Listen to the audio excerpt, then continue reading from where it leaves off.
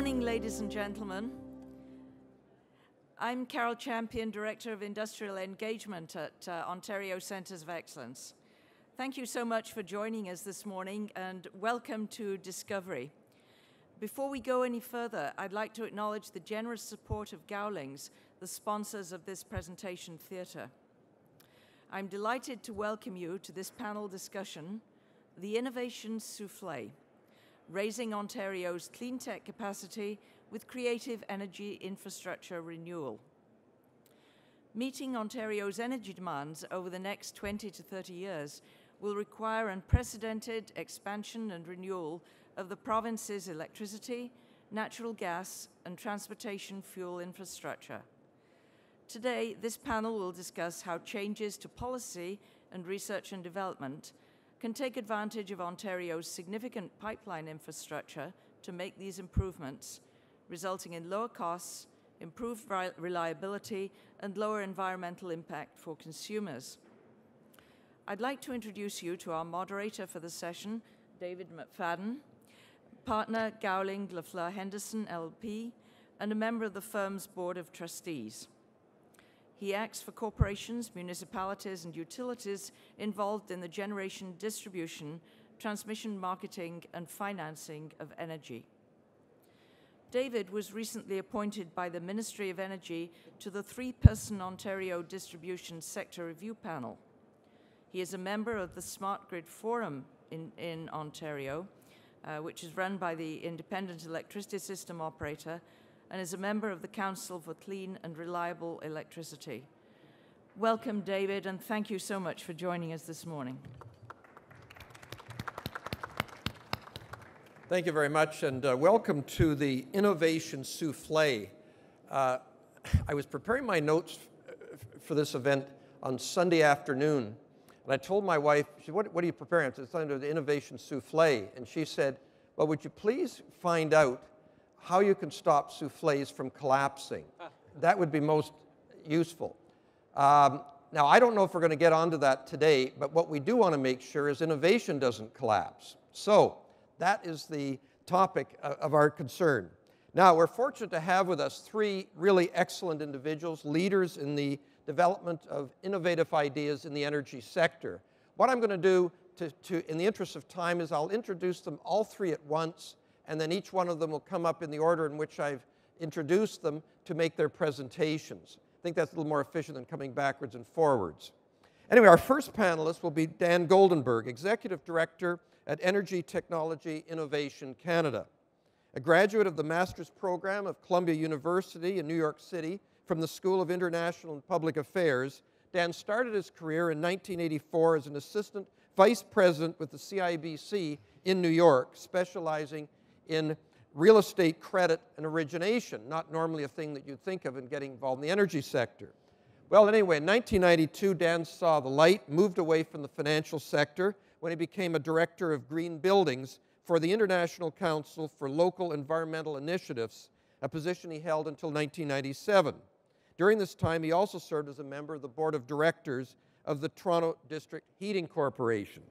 Dan then worked for some 15 years as senior advisor to the Canadian Electricity Association before assuming his current position as Executive Director of the Energy Technology and Innovation Canada, an initiative started with the support of the Canadian Gas Association.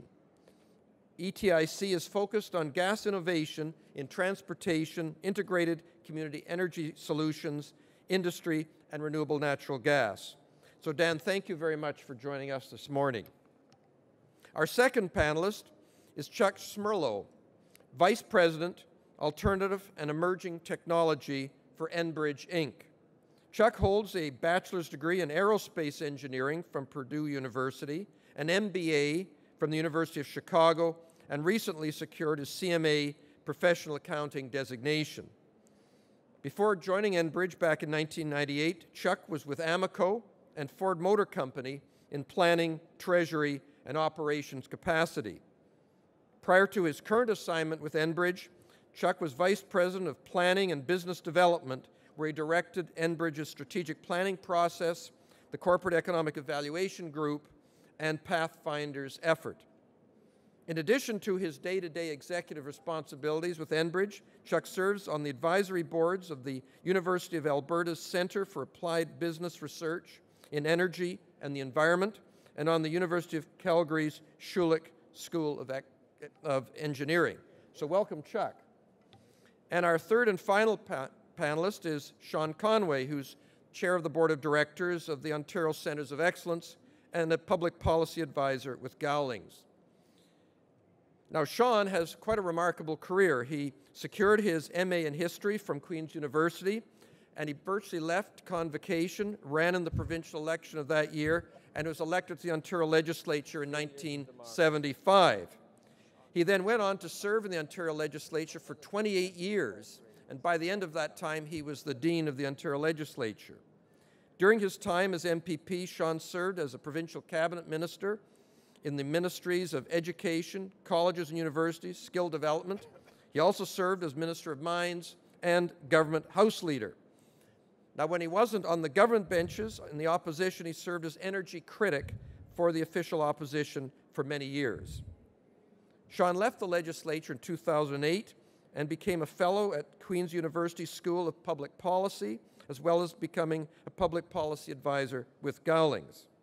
Last year, Sean joined Ryerson University as a visiting fellow of the Centre for Urban Energy. And I'm sure many of you have seen Sean as a public policy affairs analyst on radio and on television. Now, Sean became my successor as chair of OCE in 2010, has done a tremendous job in that position. So welcome, Sean. Okay, I'd like to call upon Dan then to come forward to make his presentation. Dan. Thank you very much. Thank you, Dave, and thank you for the panelists and for the OCE for inviting me. So I am going to talk to you a bit about innovation in the natural gas industry sector, and I want to talk about how the natural gas industry is collaborating to move forward on innovative and very interesting new technologies. I guess I have to do this. So first, a little bit of a background about natural gas. ETIC is a creature, if you will, of the Canadian Gas Association, which represents the industry nationwide. And basically, there's about 6.2 million natural gas customers, which touch on about 20 to 25 million Canadians. And so, as you can see, we're a coast-to-coast entity.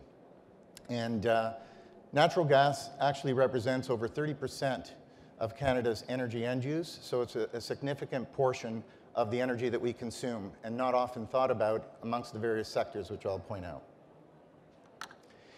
So, as I mentioned, natural gas is one of our leading export products or commodities. We export about $25 billion of natural gas to the United States. We have an abundant supply of at least 100 years of natural gas in Canada. And recently we found a great deal of unconventional supply, which many of you may know as shale gas.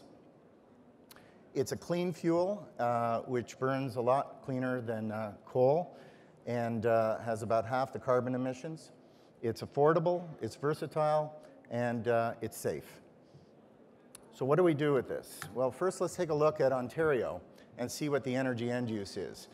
What you'll see from this slide that was put together by my colleagues is that natural gas accounts for over 1/3 of the energy end use in Ontario. And if you compare that to the primary electricity supply of 18%, you can see how significant natural gas really is in our economy. This is an important slide for indicating how natural gas pipelines can be leveraged in Ontario. I had this put together because I think it's a really important slide. What it shows is the investment that goes into natural gas at the transmission and distribution level, and the total amount of capital that goes in versus, which is approximately $3 billion in the last year, and represents over 33% of energy demand. When you compare that, for example, to $20 billion on the electricity side, which on the T&D side represents about 18% of energy end use demand. So you can see the leverage you can get from the natural gas utility industry. So over the last few years, research and development has not been as abundantly possible for either the electric or the natural gas industries. This is why ETIC was created. It was really meant to be a collaborative exercise among the natural gas utilities to bring together their in-kind expertise and their capital, and to work to facilitate demonstration. So on the research, development, and demonstration side, we're on the demonstration side of innovative energy end-use technologies across various sectors, which I'll talk about. And what we try to do is bring that collaboration together and broker the investment into these technologies. There are obviously other barriers, which I'm not going to talk about today, on the, that could be potentially difficult to implement some of these technologies, but you know, we're available for some questions later on. So what ETIC plans to do is speak to the advocacy and awareness of these different technologies and support them. We're working on things like technology roadmap exercises with the federal government, on things like renewable natural gas. We plan to publicize our projects that we're going to be bringing into fruition and support various forums and workshops along the way. So in essence, we are going to be a strategic enabling collaborative, if you will, and an industry advocate for natural gas. So some of the areas that I'm going to speak to are the four project concentrated areas that Dave McFadden alluded to when he introduced me. The first one is integrated energy community systems. And with that, we're basically looking at a community in its entirety and looking at the various technologies that we could deploy, such as thermal metering, combined heat and power, district energy. All of these types of technologies can be brought to bear in any kind of community. Remote communities come to mind because obviously they're off-grid. Another area that we're going to focus on is renewable natural gas. And this is basically taking advantage of the abundant organic supply that we have across Canada, various waste products, and looking at technologies like anaerobic digesters, landfill to gas, and capturing that as opposed to emitting the methane into the atmosphere, which has a 21 times a carbon dioxide effect on the atmosphere.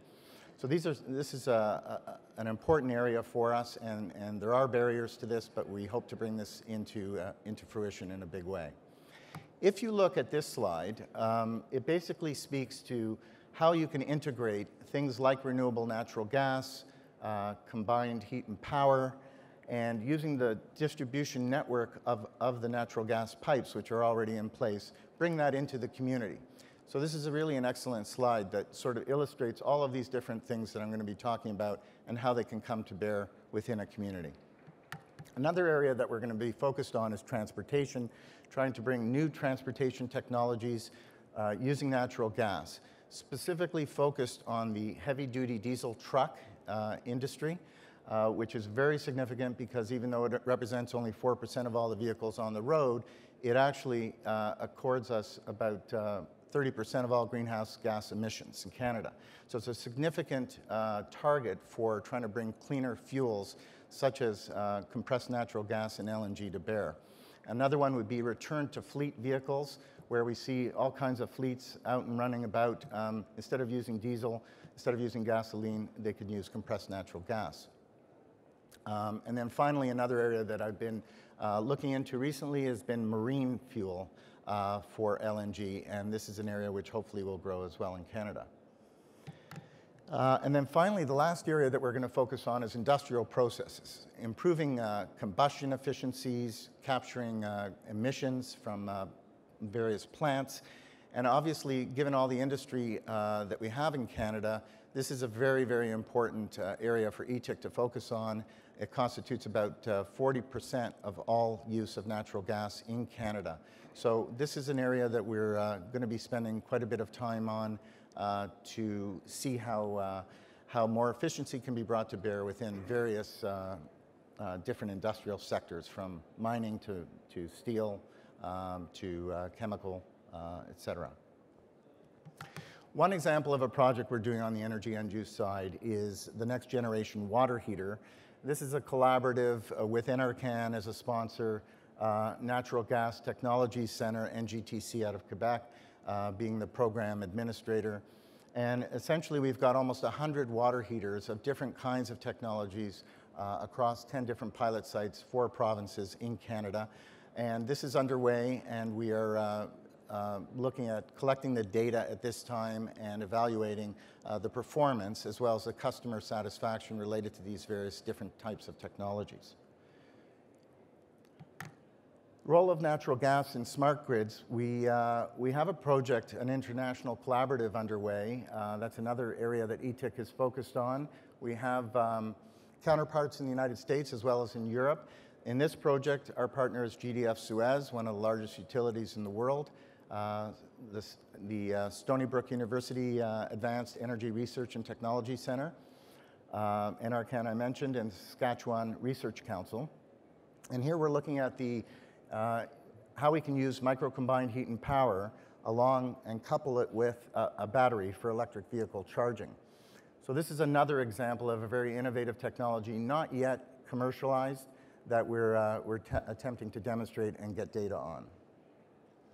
So that's it in a nutshell. I'm finishing my talk a little bit ahead of time because I look forward to the questions. Thank you.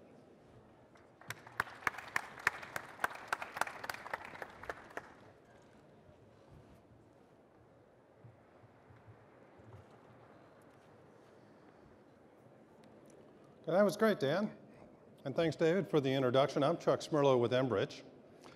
And today, what I'm going to talk to you is why a pipeline company is interested in green and renewable energies, and chat a little bit about our existing wind and solar programs, but then spend more time discussing our new alternative energy platforms and focus a little bit on the innovation that we've done in electricity storage, which is our most recent Pathfinder investment.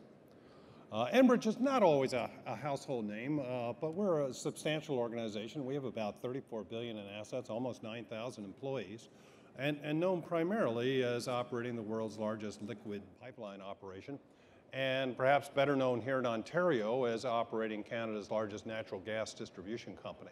But also, we have been increasingly involved in other forms of energy delivery, including electricity transmission and the green and alternative energies that I'm going to elaborate on today. But first of all, why are we into this? And I think right off the bat that this kind of business model fits into the low-risk model that we employ in our pipelines. It is part of our desire to own and operate energy infrastructure. And these investments can be structured to offer that kind of risk-return profile. And where the green attributes are recognized, there's attractive returns available. We're also motivated by corporate social responsibility. We believe that organizations have the obligation to be socially responsible. And in fact, we have the specific goal to generate a clean kilowatt hour for everyone that we consume, which is quite a bit because we move a lot of fluids. We also recognize that there's going to be a societal transition to renewable energy over the next 50 years, and we want to be around for that long. We've been around for 150 years now already, and hope to be around as society transfers its interest from hydrocarbons into renewables.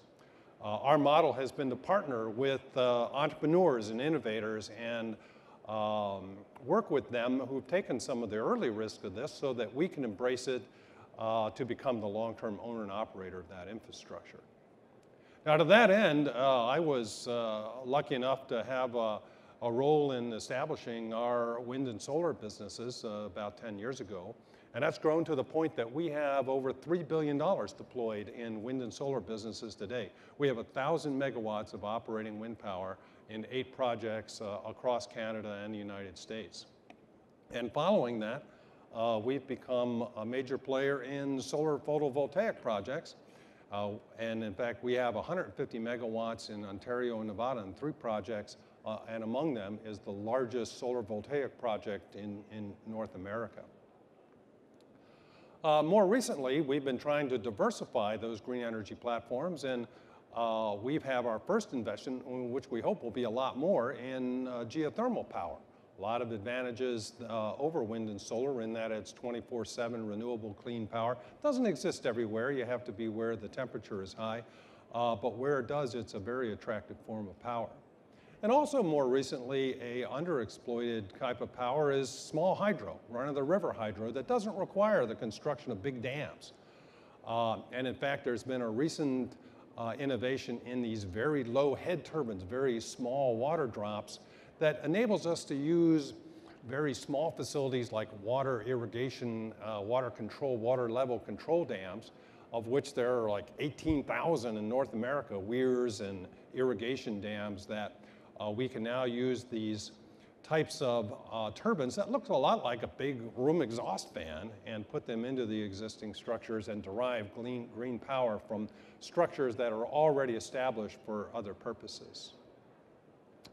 Some of the other technologies that we've been developing and hope to develop further include our fuel cells. Fuel cells is like a continuously fueled battery that electrochemically converts energy rather than combusting that energy. And right here in Toronto, we own and operate Canada's largest stationary fuel cell, a 2.2 megawatt facility, enough for 1,700 homes, that doesn't require a separate hydrogen infrastructure. It runs right on the natural gas that exists in our system. And the picture there at the top is right outside of our executive offices here in Toronto. We're also developing waste heat to power, which is taking the waste heat associated with our compressor stations. And in our Alliance pipeline, we have 4 5 megawatt projects already that capture that waste heat and turn it into clean electricity. And in addition, we have some Pathfinder investments in an entrepreneurial startup company called Genalta Power that is attempting to develop much smaller scale waste heat recovery so that we can use it on a wider variety of industrial facilities. Some of the other things that have been developed right here by Enbridge Gas Distribution includes the use of compressed natural gas and liquefied natural gas for long-haul trucks. There is a huge corridor for trucks that illustrated on the map below between Quebec and Windsor that we could utilize natural gas if only we had the right kind of fueling infrastructure established, and could achieve things like a 15 to 25% reduction in the greenhouse gas being utilized by those vehicles if we were to switch to natural gas. And not only is it greener, but because natural gas is much less expensive on a BTU basis than liquid fuels are these days, it would give us a 15 to 30% cost reduction in addition to the meaningful greenhouse gas reductions, particularly along those heavy truck use corridors. One of the other approaches that we've been taking here at Enbridge is to try to find not only pure renewables, but to find ways of making existing hydrocarbons cleaner than they have been. To that end, we have been a leader in Alberta, particularly in the carbon dioxide capture, transportation, and sequestration. We led some industry consortiums that looked at storing this carbon dioxide back deep into the earth from which it originated in deep saline aquifers. And we're currently involved in a project in Saskatchewan, which is attempting to capture the carbon dioxide from a coal-fired plant and then to transport it to a deep saline aquifer more than 2 kilometers under the ground. One of the other things we've been attempting to do is to make better use of natural gas where it can't be used now by transporting it, not by liquefying it in these big cryogenic LNG tankers that you may have seen, but by using existing technology just to compress it into a coiled pipe in a ship, as illustrated there on the bottom photo on the right. And that would enable a lot of facilities that are now burning bunker fuel to switch to natural gas, giving them both cost savings and, again, to reduce the amount of greenhouse gases associated with burning fuel oil rather than natural gas. We've also been looking for ways of making the oil sands cleaner. Right now, they use steam-assisted gravity drainage for a large part of the so-called in situ or in-place extraction.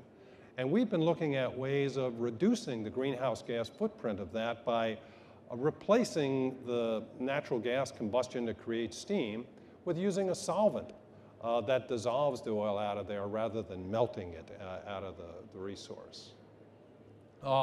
Some of our recent investments here in Ontario, just coincidentally, have been with Morgan Solar, a company, a startup company here in Toronto, that is looking at ways of reducing the cost of solar photovoltaic, to the point that they think that they can produce this now at 8 cents a kilowatt hour, which would be competitive with brown power without any subsidies or without any recognition of the green power attributes. We've also made our most recent investment in a Mississauga-based company called Hydrogenics, which is developing large-scale electricity storage using electrolysis of water, converting it into hydrogen, and then storing it in a gas system. And in fact, I'd like to elaborate on this last one a little bit more in my last slides. You know, up to now, as this slide kind of illustrates, there have been kind of an independence, a separation between the big energy grids like the electricity grid and the natural gas grids and our transportation fuels. And it would be a lot more efficient if we could integrate them and link them, and that's what we're attempting to do with this effort in the water electrolysis, is to take some of the facilities that have been created for the natural gas infrastructure and use them to make the electricity grid more efficient. And how we go about doing that is to take that off-peak electricity and convert it to hydrogen through the electrolysis of water. Most people have done that in our high school chemistry class, but we would do it on a really big scale. And part of the enabler on this is that people have now learned to use fuel cells kind of in reverse to electrolyze that water into hydrogen much more cheaply and effectively than they've been doing it in the past. We then take the hydrogen that's being created and we blend it in with the natural gas, in with the methane that's already in our gas grid. And we'd store that in the caverns that we use for natural gas storage now or in the pipelines itself. And then bring that blended gas back out, convert it to electricity, again, using existing combined cycle gas turbines to create electricity when and where we need it.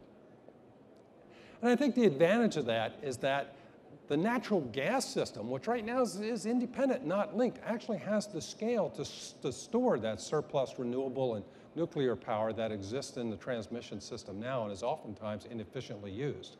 You can stabilize the grid and it create a lot of cost efficiencies too by utilizing the existing storage and the existing gas power plant without having to create whole brand new pieces of infrastructure.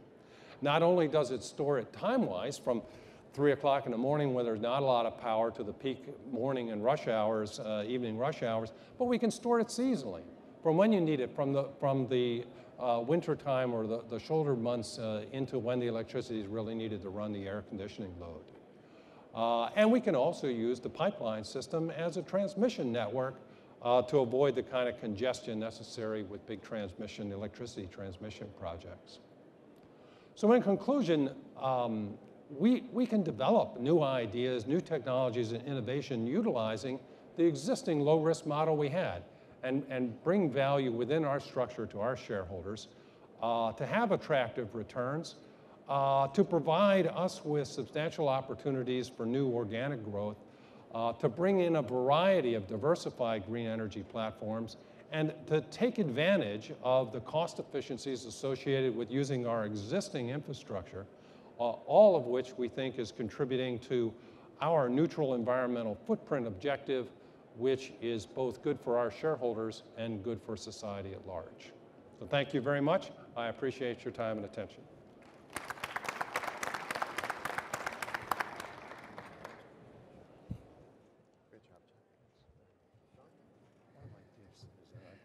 Let me just say, I don't think you can see the clock, but Chuck delivered that. We have 12 minutes. He delivered that in 11 minutes and 59 seconds.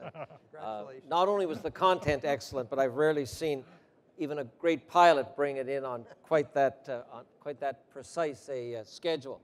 Well, Dan and Chuck were models of diplomatic presentation. I'll be slightly different, not because I want to be, but I feel the need to be in this respect. I'm going to come at this question of innovation in the energy infrastructure space from the point of view of a beaten-up public policy person. and be hopeful nonetheless, but let me just make some observations from that perspective. And by the way, I think both Chuck and Dan had a lot of very, very good content. There's hardly anything there I saw that I would disagree with. But as Chuck was working through his, I kept thinking, great, great. Now, can I sell that to my shareholder, having been in the town square for perhaps too many years? I want to say some things about this whole question of innovation in the energy space. We Canadians have been very good at that for a long time. Necessity truly is the mother or father of invention. And when the non-Aboriginals came here hundreds of years ago, we had a lot to learn from our Aboriginal friends. And being European, most of us in the beginning, we had to contend with a subarctic climate, very inhospitable most winters. And not surprisingly, Canadians got very quickly good at innovating in areas like energy and transportation and communications, because sprinkle a few million people across this vast and magnificent land, and not surprisingly, you will get very good at certain things if you're going to survive. So I want to make the point that if I look at the sweep of the last 100, 150 years, but just even the last 100 years, Canadians certainly have a lot to be proud of for their innovation capacity in the energy space. There is a problem, however, with the land in which we find ourselves. Providence, in some ways, has been too good to us. The culture of plenty has made Canadians, I think especially my generation and younger, a little immune to some of the realities that our friends are talking about. And I'm deadly serious. It took me a while before I realized that it was kind of pointless talking to Canadians about the European or the Asian realities, because if you're my age, all you know is that energy was always available, with a little bit of an exception in the 1970s. But the idea that the lights wouldn't come on, the furnace wouldn't work, the trains wouldn't operate, it's just beyond comprehension. Go to England, go to Japan, go to most other parts of the world. Oh, scarcity is a reality with which they've had to contend. I think the culture of plenty is an issue today because, and I see some smart young people, some of whom have left maybe knowing what was coming. I think if you are 50 years of age and younger, there is a debate to be had soon. What constitutes a public good for us today? Much of the infrastructure we have that I grew up with was the product of my parents' and my grandparents' generation. Let me tell you, my parents were born in 1917 and 1922. They generally didn't need a lecture about the sacrifice that was required to create a public good.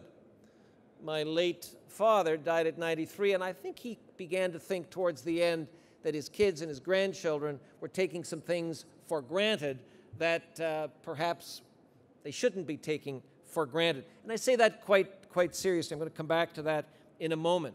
One of the other things we teach in Canadian universities is that energy, first of all, we teach that Canada and many of the provinces are a highly regional political culture. Have you heard that lecture, some of you? You'll certainly hear it if you go to many of the political science courses taught around the country. I think it's true. One of the distinguishing characteristics of the Canadian polity is its regionalism. And in my experience, nothing takes you to that most sensitive part of the Canadian political anatomy faster than an energy debate. If you're an Albertan, the phrase national energy policy excites you in ways that are hard to explain to somebody in North Toronto. It's kind of like, you know, people in Montreal, what do you mean these Albertans and Manitobans don't believe that the building the Canadian Pacific Railway was a national dream? Oh, it certainly was if you were in the Toronto-Montreal corridor, but if you were a rural person in Manitoba, it was more a nightmare than a dream. So we have to be, I think, very cognizant about some of these sensitivities, especially when we talk about energy infrastructure. Let me say something that is so obvious that probably needs not to be said. the most dramatic thing occurring in Canada today, demographically, is we are rapidly becoming an urban population. We are on the way very quickly to having 60% of all Canadians living in 4 urban communities. 60%. I think it's about 55 or 56 now. It's rapidly going to go to 60. That is a dramatic change in Canada. That is a great opportunity for the kinds of things that Dan and Chuck were talking about. For over 37 or 38 years, I've found myself walking down Bay Street. And I'm back in Toronto this year after a bit of a break. And I walk down Bay Street every morning from about Bloor to King, and I just look around me and thinking, how are they doing it? My friend Fernando from City of Toronto is here, and he's been telling me about the really innovative, creative things that are occurring to accommodate this dramatic growth in accommodating this development in Toronto. And I want to make the point that I think one of the things we need to do from a policy point of view is explain to policymakers and, more importantly, to consumers what's on, what the benefits of some of these new possibilities are. And I would volunteer to say to some people, and by the way, a lot of interesting options are not on. Maybe they should be, but they're not going to happen. I don't want to really energize the audience, but if you've been in the Toronto, Southern Ontario area for a while, have you noticed the efforts to build some new capacity in Oakville, Mississauga? Have you seen how well that's going? By my count, David can correct me, but we've probably spent, I'm not happy about this. I remember 20 years ago being told we're going to take the coal plants out of places like Lakeview, but we are going to have to do something to accommodate a shortage, a capacity problem we've got there. 20 years later, I think we've probably spent a couple $100 million going in circles. I'm not happy about that. I just cite the factoid as an example of things that you're not going to do in the short and intermediate term. My old electoral district, I had 11 of those cement drapes that we know as hydroelectric dams. The last one was built when I was a graduate student at Queen's University. If anybody thinks, absent real adversity, you're going to build one of those in Southern Ontario, I'm prepared to sell tickets. I think there's one being planned, some kind of a power plant is being planned for Bala in the heart of Muskoka. I wish them well. It may happen. But part of the focus on what we need to do is understanding in the short and intermediate term what we're not going to do.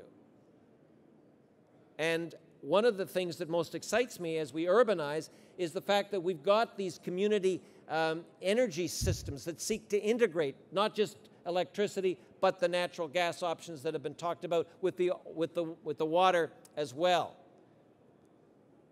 Factoid. We Canadians view ourselves as an advanced post-industrial society with a strong environmental conscience. Most people I know do not know that in this society, 50% of the energy we produce is heat energy, and we waste 50% of that. Let me repeat.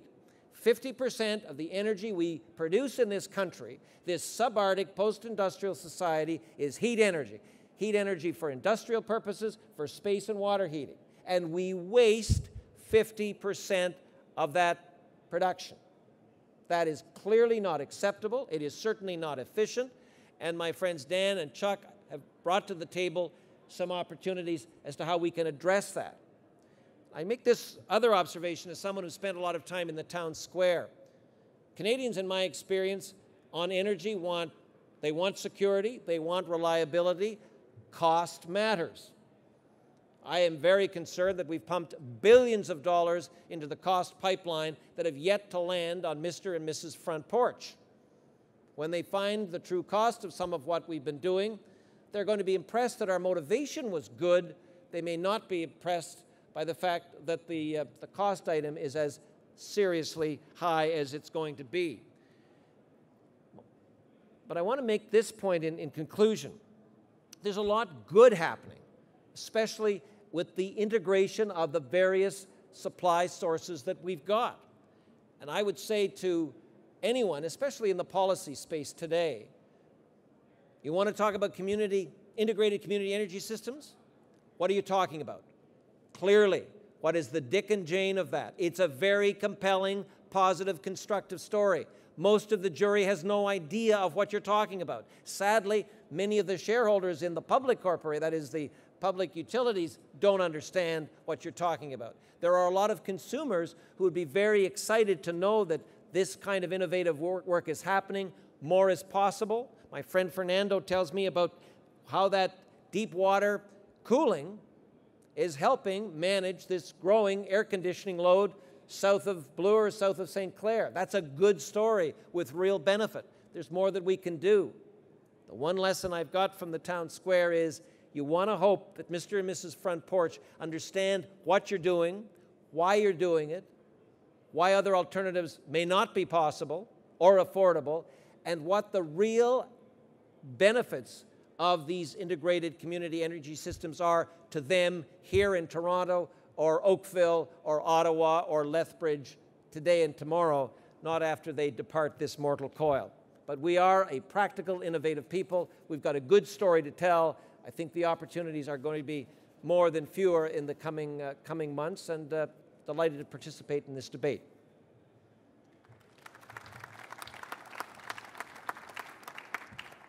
Thank you very much, Sean. I don't know if we got any sound on this side. Thank you very much, Sean. Well, I think you've heard some really interesting ideas this morning. Are there some good questions or comments? Please, I don't think we have a mic out here for the audience. Do we have a mic that we can pass around? It's very hard to hear without a microphone in this particular space. So we have a mic coming out right here. Here, please. Distinguished former colleague at the legislature, Dr. Wiseman. Thank you, Sean. My question is a technical question. It's something I've been interested in for a long time, and that is hydrogen energy. And one of the problems that seems to that you've alluded to having maybe solved is how do you control the leakage of hydrogen from the system, since hydrogen is such a leakable gas in its gaseous state? I guess I'll take a stab at that. While hydrogen is a smaller molecule and it is more prone to escape than a bigger molecule like methane does, it still can be contained with a high degree of safety within the existing pipeline network, particularly in that it would be blended with the methane and become kind of a mixed gas. And that's not something that's new. And in fact, the origins of Toronto's gas system were from so-called coal gas or town gas, which coal was brought in by barge and gasified. It preceded the Western natural gas industry. And that was a combination of methane and hydrogen.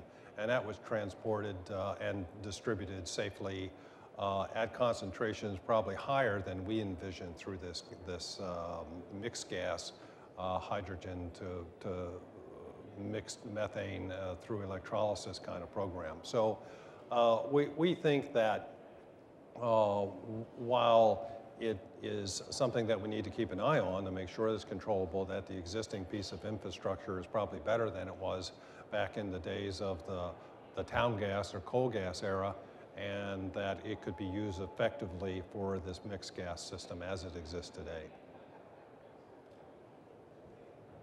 Another question? Well, maybe I'll just ask a question to keep the ball rolling. Sean has raised a question around public policy and getting the public on side. Maybe this is for Chuck and Dan in particular, are there any impediments in the way in terms of policies, regulation, or whatever that stands in the way of moving ahead with the kind of innovation that, Chuck, you outlined? Is there any concerns in that area? Want to go first? I think he was asking you. Okay, well, I'll go first. You know, we kind of respond to the policy initiatives the way they are. You know, as a business guy, you look at the policy environment and you kind of respond to the incentives, as we've done so, for instance, with the solar power. The government has offered meaningful incentives to create solar power, and we've responded to that. And that's my main business rather than the policy formulation. But I can't help but think about policy formulation and what would be most efficient. And what we've been advocating is that the government kind of incent the end result that they want. The end result is they want cleaner energy. They want less carbon dioxide. And so incent that, and then let the marketplace decide which technology is most efficient at delivering that end result. You know, we like solar power, but we also like fuel cells. And right now, it's ironic that there's a very, very big incentive here in the province for solar power, but there is no incentive whatsoever for our fuel cell technology. And in fact, the fuel cell has many advantages over the solar power in that it's dispatchable and it's distributable. You can put it right next to the load, right next to our offices. And yet, sadly, that fuel cell gets the same price as a dirty coal plant does. So we think a policy that would make sense was treat all these technologies equally as long as they provide the same result. Let the marketplace, let the creativity and the entrepreneurs combined with the businesses decide which solution best provides the end result that the people want and society needs in order to have both the kind of lifestyle that we've grown accustomed to as well as having a cleaner environment. Dan, did you want to comment on that? You've spent a lot of time on policy at the Electrical Association. I think the barriers that we're working towards are not so much in the technology area. A lot of what we're looking at doing are proven technologies. We're just trying to prove the cost curve of them and demonstrate how they can be integrated into the overall system. So for example, something like micro-combined heat and power, again, it's moving towards commercial status. There might be building codes and standards that are in the way, and so we're looking to remove those kinds of barriers with other partners that we work with. Renewable natural gas, again, it's something that we're hoping the regulator will identify as something that should be allowed. And so as we move to demonstrate the efficiencies and the environmental benefits for these technologies, we hope that the regulator and public policy will come behind that and support everything that we're doing, because it does make sense in the overall scheme of things to leverage natural gas and the infrastructure that we have. David, I just make this comment, and I'd say it from my experience as a policy person. One of the things that the public out there understands that in this kind of society, this infrastructure is delivering critical services and commodities, absolutely critical. So people want them to work. And I became a radical in this when I lived through 15 days of ice storm in my old area, 1998. I had 25,000 people who had no electricity for 2 weeks in a Canadian winter, a benign winter. That's the day the penny dropped for me. I just thought, I was very pleased to say that it wasn't a failure of public administration or public policy, but it was a very unusual pattern of weather. But the point I really want to make is that let's use the current environment, and I think that this younger generation particularly wants, and I think we all do, we want to reduce the carbon footprint, we want a greener world, and that's entirely laudable. That means, for example, let's take Ontario, real pressure to make the generation of, let's take electricity, greener. So we have made a commitment to things like smart grid, which is a good idea, but that's a complicated piece of infrastructure. And I worry sometimes, and I was there myself for too much of the time, there's a great difference between wanting to do something virtuous and actually doing it in a practical, affordable way. If you've ever been in politics, for example, and you go to a neighborhood meeting and you want to turn Brian Armstrong's one-way street into a two-way street, you're going to have several meetings. And most of the politicians know this. With smart grid, we actually plan to take a big system that's been one way forever into a two-way street in many respects. That's a complicated piece of business, however desirable. Big dollars needed, and you really need to start to change behaviors. Canadians are a practical people. I think the policymakers have to understand if you're going to do certain things in Canada, you're going to be judged by, well, I hope you've thought through some of the implementation strategies, and you're going to be able to deliver more or less what you promised at more or less the price advertised. Any comments from the audience? Question? Right over here. I don't know where the mic is. Disappeared. Yeah, it's sitting on the chair. Okay, here it comes. I want to thank the participants in the audience for handling our sound system. Here, please. Yes, hello. Very compelling, actually, presentations from the panel. My name is Fernando Caru. I'm with the Energy Efficiency Office in the City of Toronto. Sean, thank you for the plug. The question actually is mostly for Dan. Dan, I was happy to see actually that integrated community energy systems is one of your main priorities. And I'd like to actually just inject a little bit of the city perspective, or the cities, the urban perspective. Because generally when we talk about energy, obviously it's been a provincial jurisdiction. And it's almost a central concept, right? Central planning, top down. Great job, by the way. I like my lights and I like my furnace to work and so on. So I'm not knocking that.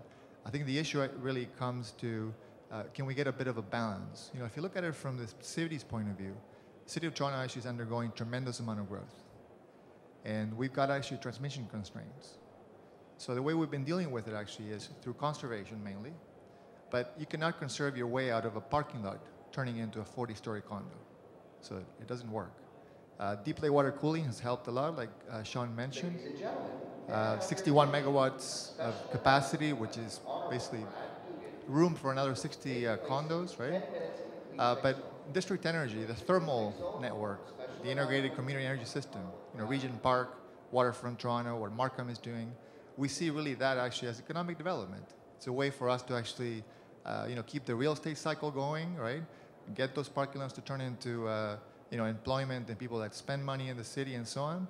But what we need to do actually is, help from almost the central mode, the central system that we've enjoyed for 100 years, to now pay a little bit of attention, on the local system. That frankly actually can remove a lot of pressure from the central system. And by the way, actually, it can be just-in-time deployment of both capital and need where it is, without the crystal ball, without, Portland Energy Center being built at $300 million and barely operating a few hundred hours a year. So there's a question in there. Basically, what do you see actually as, concrete steps to meet cities where they are, for integrated community energy systems? Well, that's a very open-ended question. You gave a lot of good points in your opening remarks there. I think Toronto is a good example of a city that is actually going outside of its the typical urban thinking.